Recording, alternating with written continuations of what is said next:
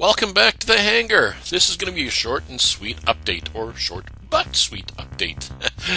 Alrighty, I really appreciate everyone commenting. Keep them comments coming. Enjoy the show. Well, welcome back. I'm back here at the hangar again to continue some work. Now, last time I left you all, I had disassembled the engine and checked a bunch of things through and discovered that I had one bearing that was bad, so I need to replace that bearing. I don't have that bearing, it's on order. It didn't arrive by the end of this week, so I'm here at the weekend again at the hangar working on the airplane again, but I won't be doing anything with the bearing. However, I did get something in the mail. Oh, a very heavy box. Oh, and in it is another tool. You know, it's something about us guys. We really do like tools. You know, it's not like bread. They don't go stale. They don't go bad. And you're probably going to use it again sometime in the future, maybe. So, yeah, it's an investment, not an expense. Remember that. It's when the wives say, why'd you buy another tool? It's an investment, not an expense. Ha! Okay, so let's take a look over here. Okay. Oh, I think I just changed my... Nope. All right. So, underneath this rag, this bearing here is the one that needs to be replaced. It's, you know, it's not lumpy, but it's making a little bit of noise. It's no more wiggly. Hang on, let's get real close. Can't hear that at all. Here, I'll get this real close.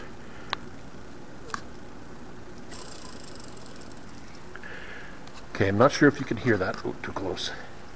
But that bearing does make a little bit of noise. Oh. And the old saying is, where there's noise, there's wear.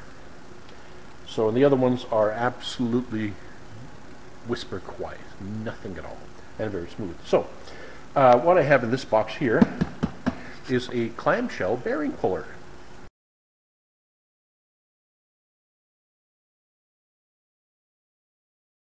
Okay, and all that means is that I can remove that bearing. A clamshell style bearing puller allows you to remove a bearing and be able to put it back on, because it doesn't damage the bearing when you remove it. Yeah, now hopefully this one will work. I think it will. It looks like it's... I've already looked at it. But I'm not going to unbox it right now. You'll have to wait till the next episode for that. You see what I'm doing here? Kind of like those TV shows that says, stay tuned for next week's episode when we... And that's what's, yeah. So I'm not going to be unboxing it because there's nothing I can do. I mean, I can pull the bearing off. But then I'll be, okay, now I don't have the bearing to put on. So, yeah, I'm going to do that all in one shot. Pull the bearing off, clean everything up, and then reinstall the bearing. And I'm going to film all that, so anybody who's thinking of doing it, it's not a very hard process. But it is a process, and I need to manufacture or fashion a something to hold the crankshaft steady while I'm doing this.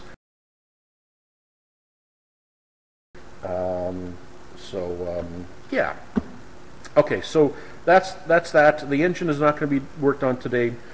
So what am I going to work on today? Well, follow me. Remember that box that I was building that's sitting right down there? Well, I'm going to finish that, and I'm going to make the door for it, mount the little Zeus fasteners and all that kind of stuff. So I'm going to get that done today. I'm going to finish up that portion, and then I'm going to be installing those modified new Roni brackets for my wing struts that go along the fuselage, the longeron, that have that aluminum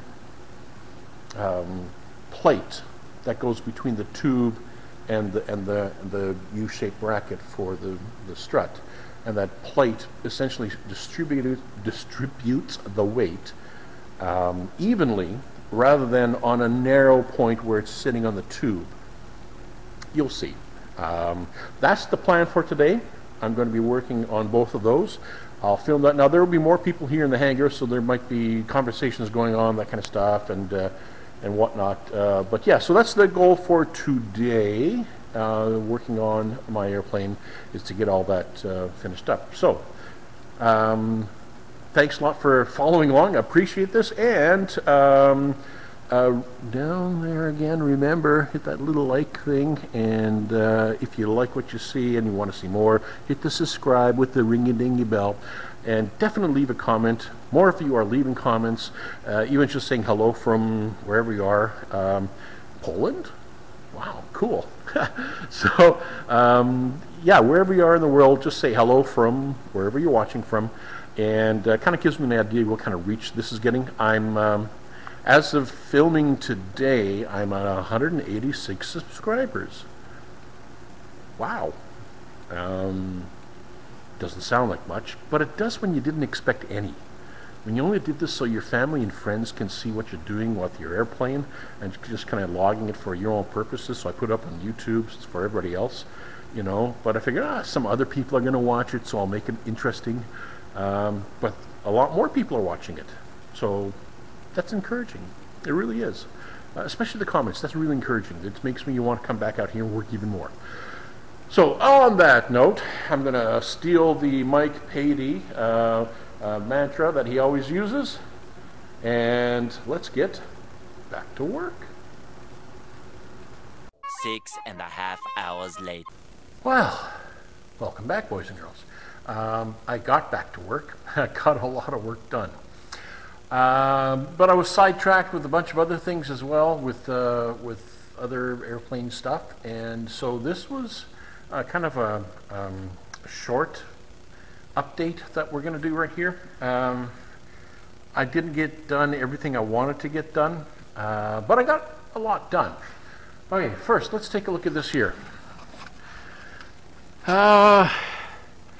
This is the wooden back for the airplane that goes right there. Okay, this is what it comes with. And you're supposed to fold this down so you can fill the gas. Okay, well, I don't need that anymore since I have a side fuel tank.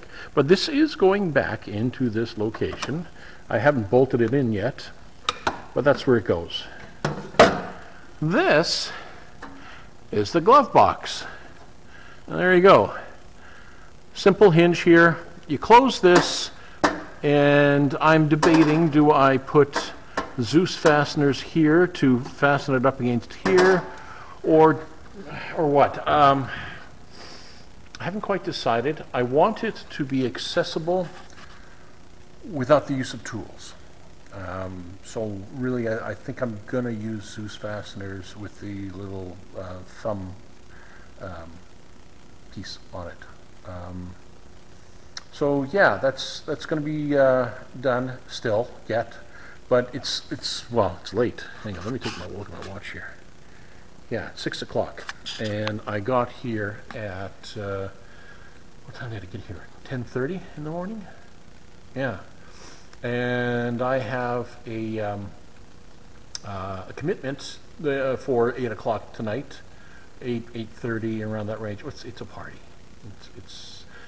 See, here in the province of Manitoba, when a young couple is planning on getting married and they're engaged, one of the things they have is what we call a social.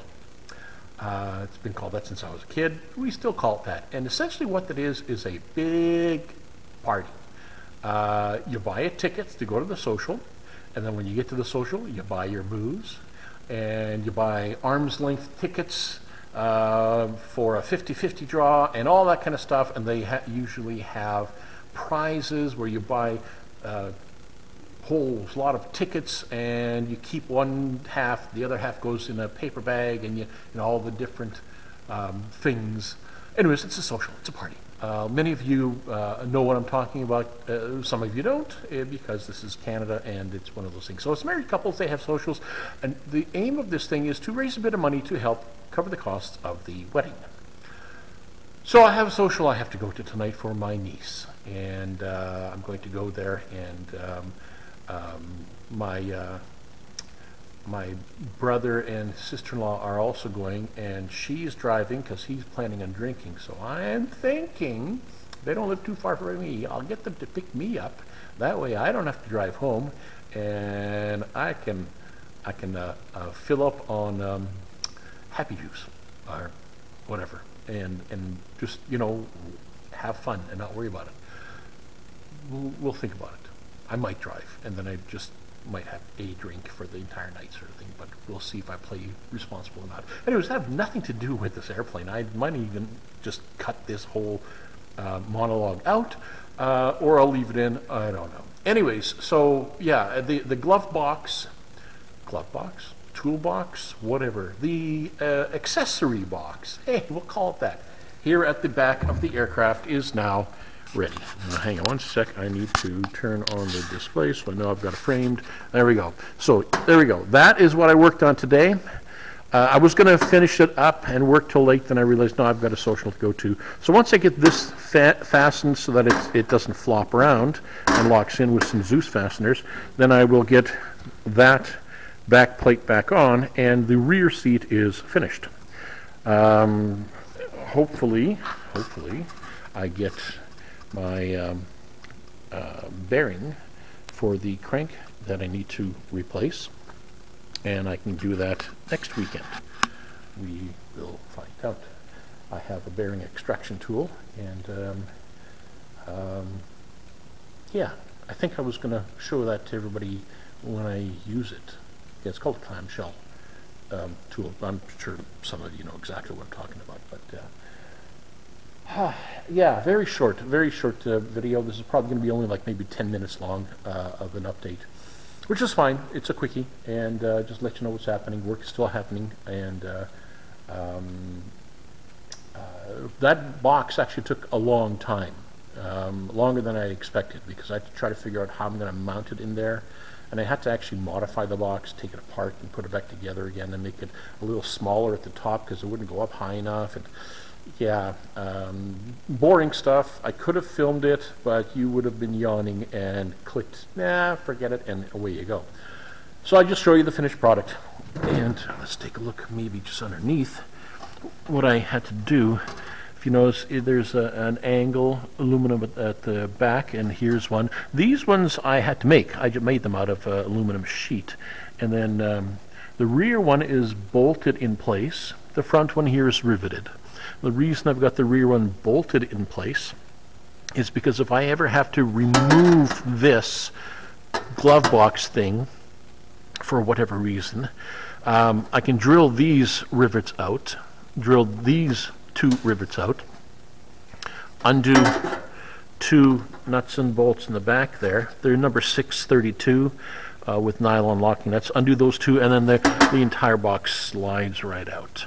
So yeah, trying to make it so that if I have to service something in there, that I can get at it without too much, you know, hassle. So that was today. I need to clean up my tools and pack everything up, and then go home and wash up and put on some cologne, because I'm not going to dancing tonight. So thank you very much for following along, those of you who want to witness my insanity. And if you have any questions, leave them at the bottom with the comments, and we shall catch you again here in the hangar as I work on my airplane. So remember, keep your stick on the ice. Bye-bye. Well, there you go. Short and sweet update. Yes, I did have fun at the wedding social, in case you're wondering. Thanks for watching. I really appreciate everybody that comments. Have yourself a great day. Bye-bye.